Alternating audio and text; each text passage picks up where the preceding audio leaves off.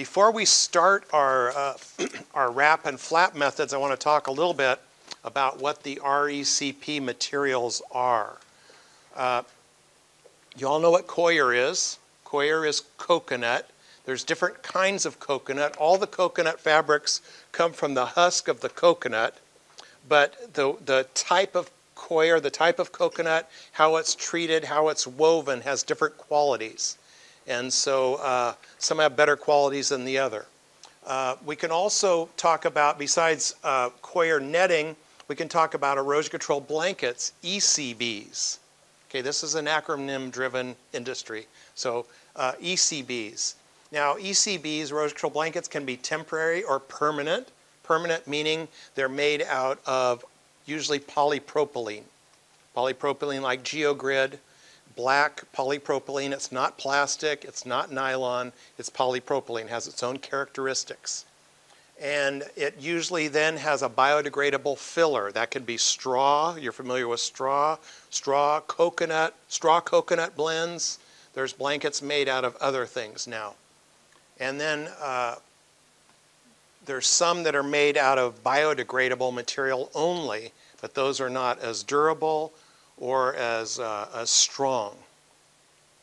But then we have another group of fabrics, of geotextiles, that are called turf reinforcement mats, which are in fact erosion control blankets that are designed for the tractive force of flowing water, force of the water flowing across them. So they are stronger, they have more tensile strength, and they're usually longer lasting, more durable. So that category would be turf reinforcement mats. And then our last one that we're talking about, GeoGrid, is the polymeric or the GeoGrids, which would be these polypropylene products here. A little bit more about the coir netting. I want to talk about that because you'll see it specified an awful lot.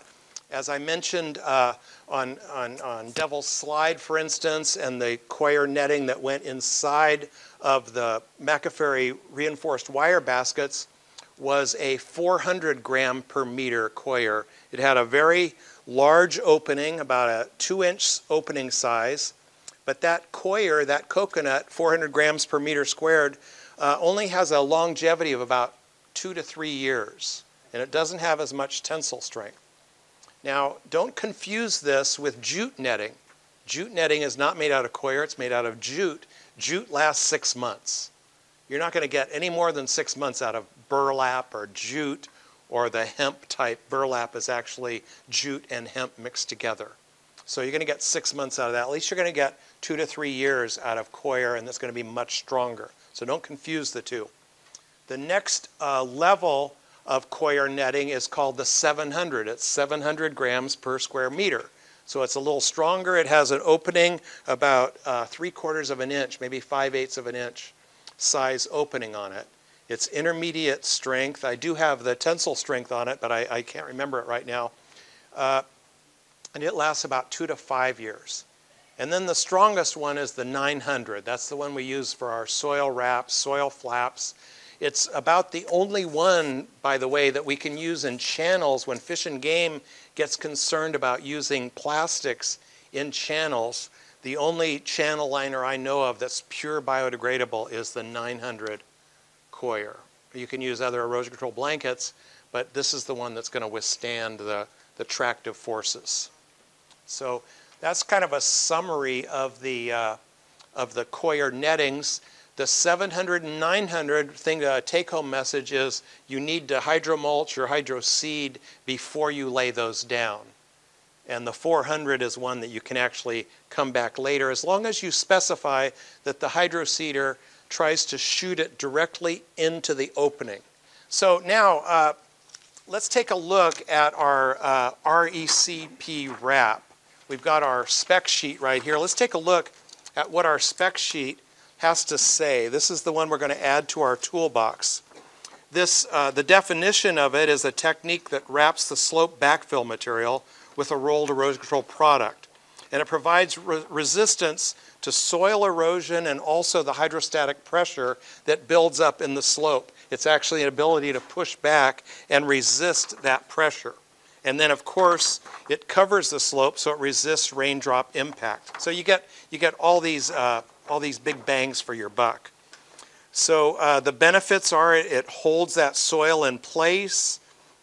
It can also then take care of some lack of compaction, because the compaction, we're trying to get cohesion, and we're providing the cohesion, or at least the mechanical forces, to hold that soil in place. So sometimes if you can't get compaction, you can also look for the wrapping to do that. So the slope face is stabilized and protected, and then depending on the material that you use, and most of these RECPs are designed to encourage vegetation establishment. So they're going to promote vegetative establishment and natural succession. Now there's some limitations to these things. It's very labor intensive. The drawings, if you'll look on the back of your spec sheet, we've got a nice drawing that shows a nice 1.5 linear, 1.5 to 1 slope.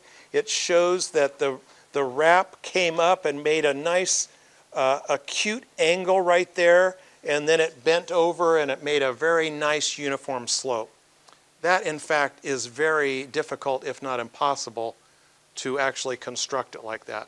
When you actually stand up there, number one, you have to hold the soil in place. You say it's 1.5 to 1, it's beyond its angle of repose, and you're working out into space, and you can't really compact it very well, and you go, okay, stay right there, soil, while I throw my seed down. Now I got to reach the basket, and I've got to wrap this thing around, and if a clod falls down, then you can't wrap it as tight as it looks here, and they're very difficult to build. So they're labor intensive to build. Make sure that it's probably unsuitable for embankments or fill slopes steeper than 1.5 to 1 if you're going to use the RECP, Rolled Erosion Control Products. You start going steeper than 1.5 to 1, you should probably go to the wire baskets, wire and RECPs combined.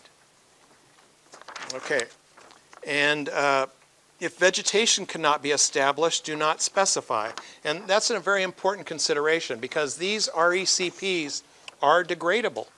And so what happens to the forces, the resisting forces, once this material breaks down? So ultimately we want the vegetation to take over the reinforcement role. So if you can't get vegetation to grow, then you better go to something more permanent like the wire baskets. And so it's really good for embankment fills at 2 to 1 to 1.5 to 1. It's most commonly used to construct 1.5 to 1 embankment slopes. So that's its general use. And especially now with the hydrologic soil groups A and B, where we have a chance of seepage, you're going to need to counter those forces. And then you can also use this with many other of our SSPs that are out there. Local topsoil and duff, because you don't have to compact it. You can actually put that material on the face just before you wrap it around. It'll help hold that material in place. You can use it with the compost blanket, certainly. You can use it with the hydroseeding, and let's not forget hand seeding. Sometimes hydroseeding is not going to be practical. And you can also use this with brush layering. Brush layering is a perfect adjunct to this, because as you big your lift up, you build your brush layering, lay your geotextile, let it flap down, build your next lift, wrap it around, brush layering, geotextile, build your lift, wrap it around, brush layering. You have the best of all worlds with using this in conjunction with brush layering. This is a case study using a coconut composite RECP, TRM, on a landslide and county road in Santa Cruz County. They have many of these, and the road crews usually repair these with a rock crib structure. But basically it's the same kind of thing.